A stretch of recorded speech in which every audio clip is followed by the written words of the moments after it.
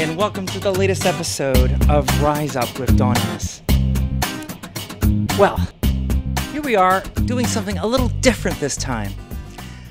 I just thought we're having a new season. Why not try something new? This whole half hour, I want to tell you some things that are happening all around us, both in my life and in our lives. You may have noticed that, of course, the leaves are changing. Autumn is here. And it's cooler weather, and I'm so happy. There's nothing better than autumn sweaters, fall boots, and just the ability to sleep at night with the windows open. Unfortunately, nature has also brought some terrible disasters upon us. Just in the last month, we've had 3 cataclysms. Harvey hit Texas, Irma hit Florida, and then worst of all, Maria hit Puerto Rico. And I want to encourage everyone watching, you can help, and they need it. You can go to the link on the bottom of your screen and donate money. Donate your time.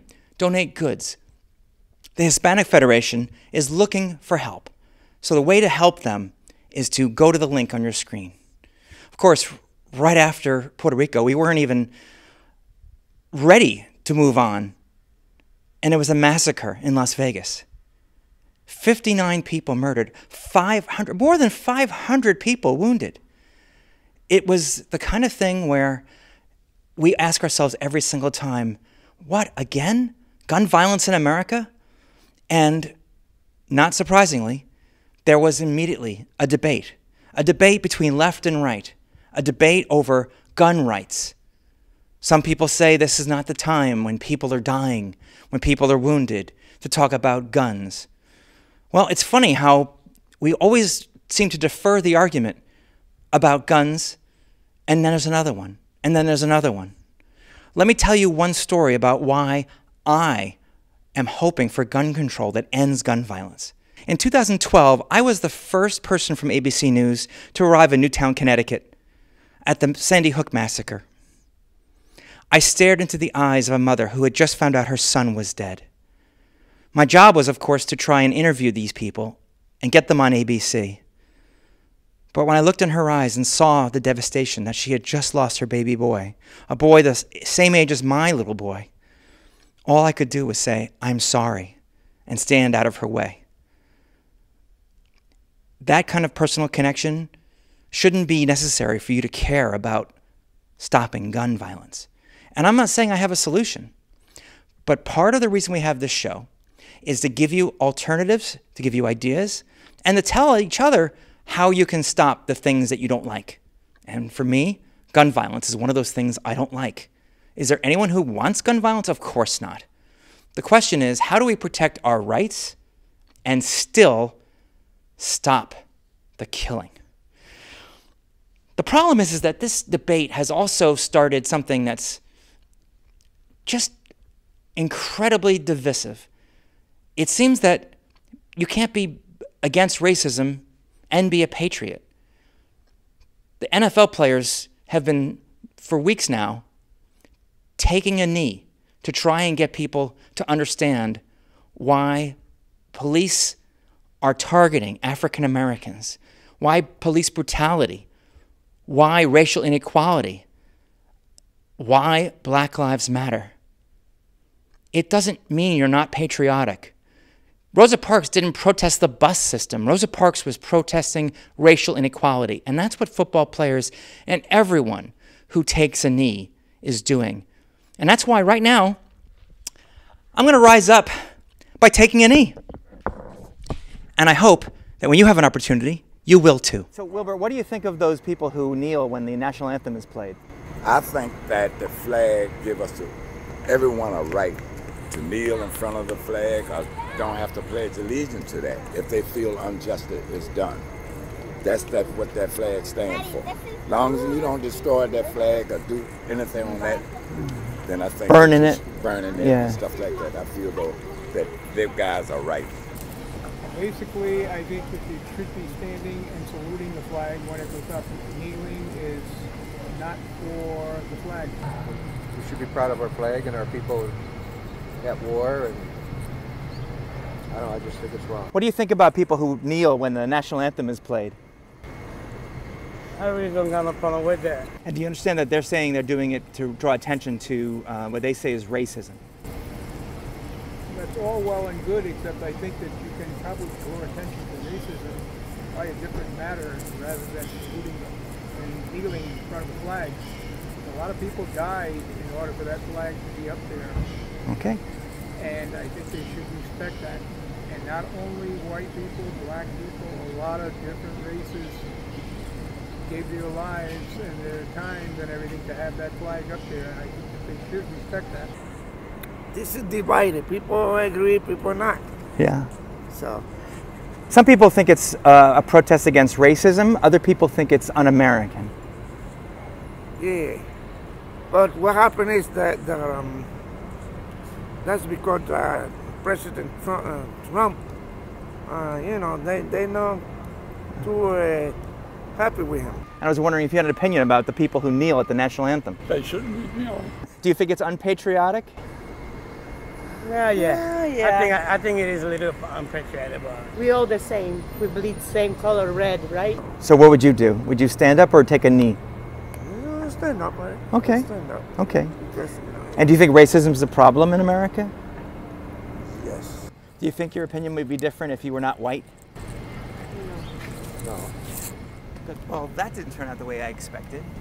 I sort of thought that there'd be more people like me who would express the fact that it's okay to have a silent protest during the national anthem to call out racism. But instead, it seemed that almost everyone answered according to the color of their skin, along racial lines. Maybe I shouldn't be surprised. What's your opinion? Tweet us at RiseUpWithDawn, and we'll post the answers on lifeafterdawn.com. So we're back, and we're going to change gears a little bit. I wanted to tell you something that has been going on with me for, gosh, about a year and 4 months. It's what I call my surgery drama.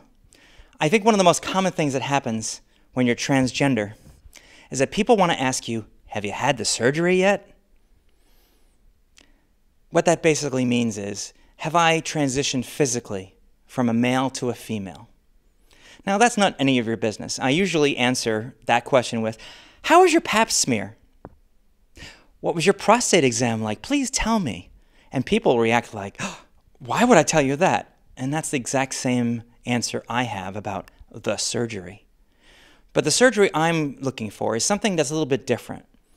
And I went to the only doctor in all of Connecticut that my healthcare plan, the Husky plan, allows me to see for this particular surgery. His name is Dr. Stanton Honig. He's at Yale New Haven Hospital. And I saw him in May of 2016. And when I went to him, I figured since he's the only one, he must be pretty good. But immediately he first asked me, how long have you been wearing women's clothes? And I thought, well, they're my clothes, so I've been wearing women's clothes for as long as I've been transitioned, which is at that time 3 years. He hadn't asked me to do something that women generally don't do. He asked me to drop my pants. Now, men typically have a doctor examine them from the waist down, standing up, because that's what doctors do. But for us women, we generally sit in a chair or lay on an examining table, and the doctors then examine us that way. Not Dr. Honig. And I objected, and I said, I don't feel comfortable with this. I'd rather sit on the examining table, please. He basically said, suit yourself, if it matters to you, and it did. And then he asked me a question that I've never, ever expected in a million years. Are you gay or straight? And I thought, why would he ask me this? But I was so freaked out, I just answered, I'm straight. Why? And he says, because I'm never going to be able to make you please a man. I won't be able to do anything so you can please a man. Well, guess what, folks? That's not why I'm having any kind of surgery. It's not to please anyone other than myself. I was terribly offended.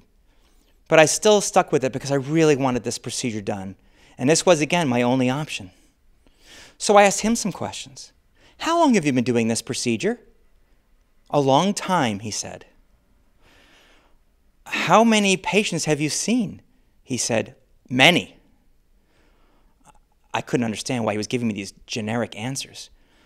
This is a very complex procedure. I'm a journalist and I've written many stories about the things that can go wrong. I mean, every surgery has complications, but this one in particular, it can be life-altering.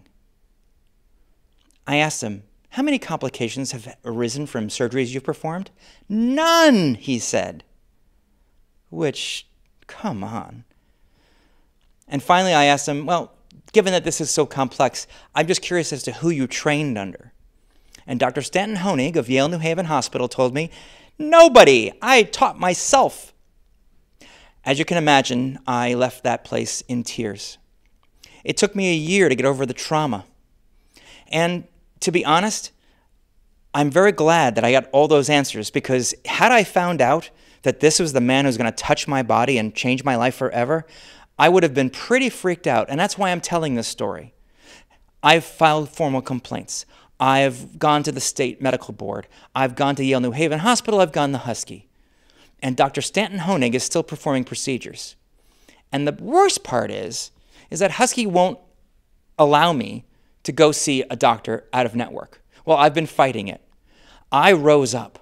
I had a hearing, and so far, fingers crossed, I'm going to get to see a surgeon of my choosing who actually performs these surgeries under the guidelines of WPATH. WPATH is an international organization that's been around for decades that just makes sure that the surgeons who do these procedures know what they're doing.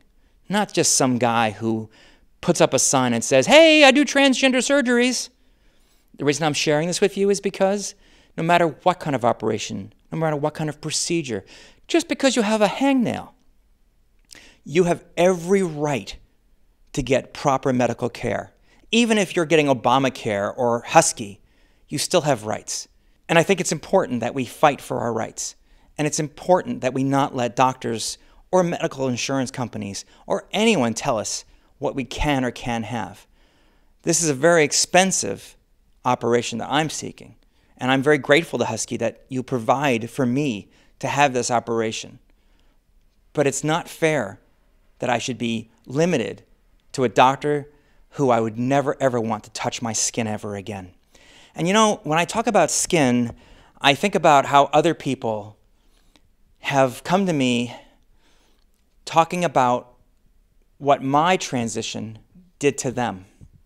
You see, when I came out, I had a setback. I had a medical mishap. I had a seizure.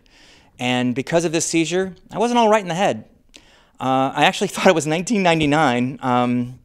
I developed what they call amnesia. It was a form of amnesia that eventually was diagnosed as dissociative amnesia. So what basically happened was I didn't realize that I was trans. I was in denial. And unfortunately, that made headlines. And that affected a lot of people. And all of a sudden, detransition's in the news again. It's odd because right now we're dealing with the transgender military ban. We're dealing with violence and attacks on transgender people. And this story that happened to me 4 years ago is back in the news, not through anything I did. I don't want it out there, but because the enemies of the transgender community are trying to get this story out, to try and show that transgender people can just switch back. They don't have to be trans. The government doesn't have to pay for surgeries. Here's what I want you to know. My experience was my experience. We have an expression, your mileage may vary. I don't want anyone's life to be dictated by what happened to me. It's not fair that people use me as an example of what transgender people are. I'm not the poster child. Neither is Caitlyn Jenner. What's important, for me at least, is that people should know that change is natural. Life is not linear. I'm not saying that detransition is wrong or right. I think there are people who do transition and realize this is not right for them. If you give Tom Cruise hormones for a woman, he's going to go a little bit crazy. It's not what he needs for his body. If you give a trans woman who is assigned male at birth female hormones, she's going to feel great because then her body is going to match what's in between her ears. So what I'm trying to say here, folks, is it's important to understand the difference between changing our minds or changing our destinies. What happened to me was a outlying incident. It was a one-in-a-lifetime kind of thing. Caitlyn Jenner has not detransitioned. She did before. Before she came out, she stopped taking hormones. Before she came out, she went back and forth a little bit. I did too. And you know what? A lot of transgender people do that, back and forth. Unfortunately, they don't usually do it under the spotlight of big, bright lights and tabloid headlines. That was my downfall, was that it was all over the news. But there's no reason why people should use that incident to hate. And that's what's happened to me. Back in 2013 and 2014, I was the subject of an intense campaign by both trans exclusionary radical feminists, they're called TERFs, and by people in the trans community who just felt that I was an enemy, that I made them look bad. And then, of course, we have conservatives and fundamentalists who don't think that it's possible for someone to gender transition. The hate I've experienced continues to this day on social media. I've been called a dickhead. I have been called a man in a dress. I've been called a phony, a fake. People make comments about my hair. You know what? It is my hair. I bought it. It's mine. And I don't really give a shit what people think. It's not something that bothers me. It's water off a duck's back. But I do worry about other people, especially people who are just trying to get out into the world and be their true selves. They may not have this thick skin that I have developed. And thick skin is what we need. What we need right now are people to be allies. And there aren't enough of you. Not nearly enough. Not nearly. And the proof of that is the story of 3 young people from across the country. They're victims of violence, murder, and suicide. I want to tell you about Kylie, about Allie, and about Elijah, or Eli. There are 3 stories that broke my heart. Kylie was attacked by 4 students, and then more students piled on at her New Jersey high school. She's a transgender girl. 7 students have been suspended.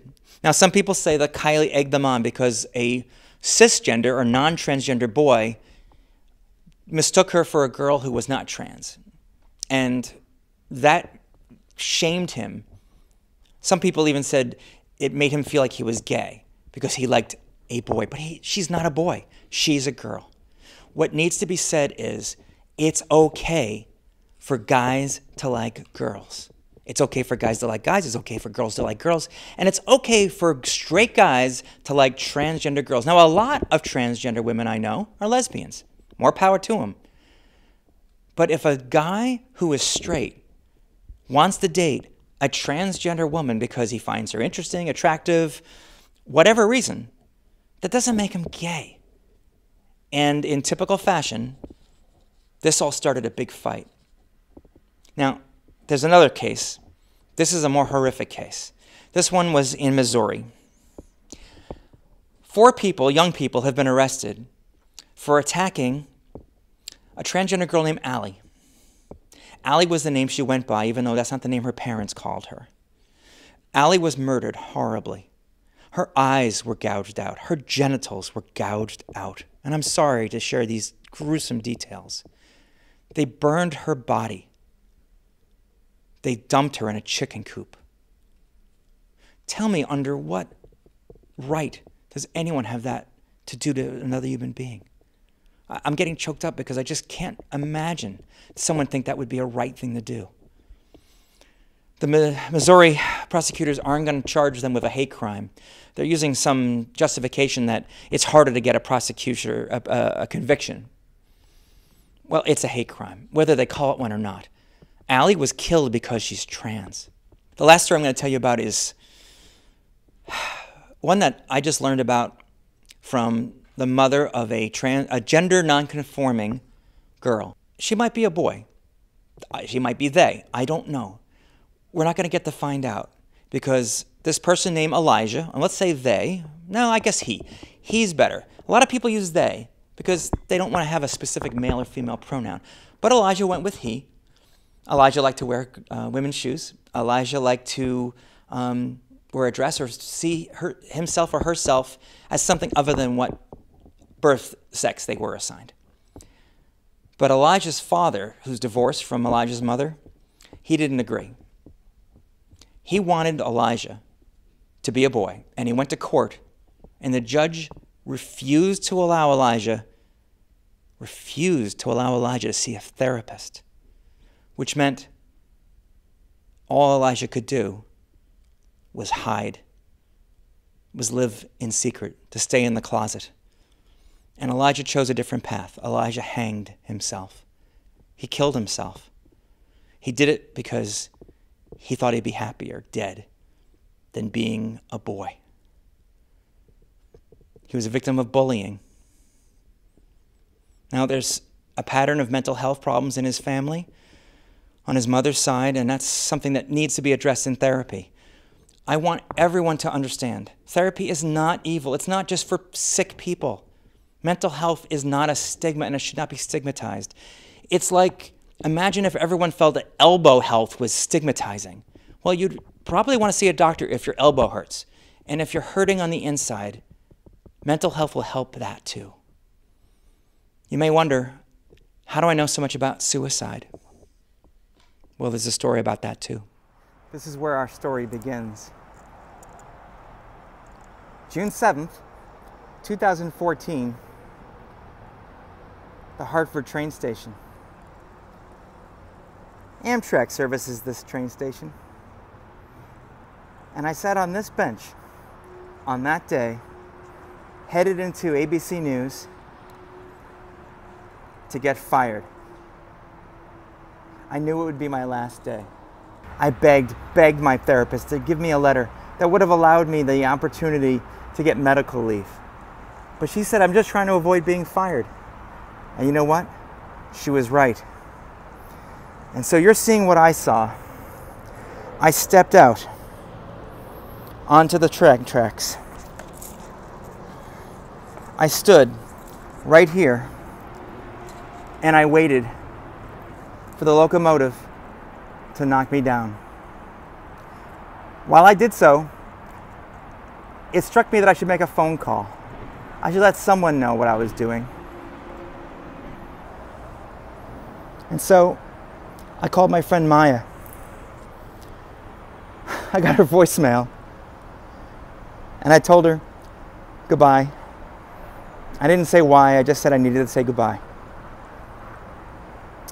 I hung up, and just a few seconds later, I mean, like within less than a minute, I want to make sure I don't get hit by a train. I'm telling you the story. She called me back. And she asked me, where are you?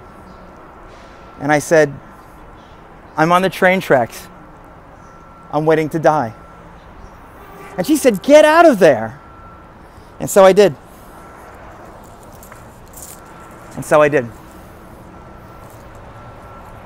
And I said, I'm going to get on this train. And she said, good. And she said, your life is worth more. Why would you do this? I said, because I'm going to lose my career tonight. Because I've already lost the love of my life. Because my life is over. And she reached out to another friend of ours. Jennifer Finney Boylan is a professor of English at Barnard College, is a world-renowned author, best-selling author, and a co-star of I Am Kate on ETV, that reality show Caitlyn Jenner had a few years back. And you know what? Jenny wrote to me the most amazing thing, and it was short and sweet and right to the point. Don't do something stupid. She gave me the number for the National Suicide Hotline, and I called them. But the story doesn't end there. So I called the National Suicide Prevention Hotline. And I'm talking to the young woman, and she asked me, how am I feeling? And I said, well, you know, hello? And she had accidentally hung up on me. A few minutes later, I got a voicemail. Hi, if you're still there, please call us back. Only Don Ennis can have an experience like that. But you know, because I was in a very bad place, I didn't make it to work that night. When I made it to New York City, I ended up in an ambulance headed to Bellevue. That's a psychiatric hospital, and I spent 24 hours there, figuring out my life, figuring out what had happened, figuring out why I wanted to end my life, getting good help. I still got fired. I'm not really sure how life would have worked out had I not been fired. But the bottom line is, even though there were people who helped me, even though there were people who reached out, I was in a place very few of us can relate to, and I want to speak about that for a second. If you know someone who's suicidal, understand this.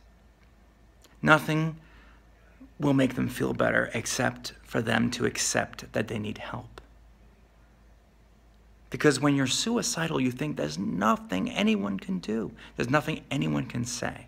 There's no help available. The only solution is an exit. And that's not true. Rabbi Michael Pincus told me, I can't promise you that tomorrow is going to get better. Matter of fact, it might get worse. But eventually, sooner or later, it will get better. It won't stay this bad. And he's been right. I'm very grateful to him. Getting help was the solution. So if you know somebody who needs help, reach out to them. You might be turned away. You might get yelled at, but be persistent. What I found was the love of my children made life worth living. I stopped looking to others for validation, which is something that goes back to my childhood. That's another episode for another time. But I found in myself a happier person, a more stable person. That's who I am now. That's who we all can be. I think that the problem with suicide is not that we don't understand it, but that we don't know what to do. It's sort of like when I became a widow. People don't know what to say. People don't know what to do. They just feel. And you know that? That's okay. That's okay. Just feel. Try not to fix people's problems and just let them know you feel. You may not feel exactly like they do. You may not understand exactly like they feel. I knew that nobody felt what it was like to be a transgender woman, losing her marriage, losing her career, and basically ready to give up her life. But I had help, and I hope you'll get it too. And here's how. Suicide prevention saves lives. There are resources at lifeafterdawn.com for this subject and for all the things we've talked about in this show. I hope that you've enjoyed this different episode of Rise Up. Right now, I'm hoping that you'll also want to follow us on Twitter and on Facebook. Look up Rise Up with Dawn. And if you do like this, on YouTube, like, share, and subscribe. Thanks very much for joining us. My name is Dawn Ennis, and I hope you'll rise up.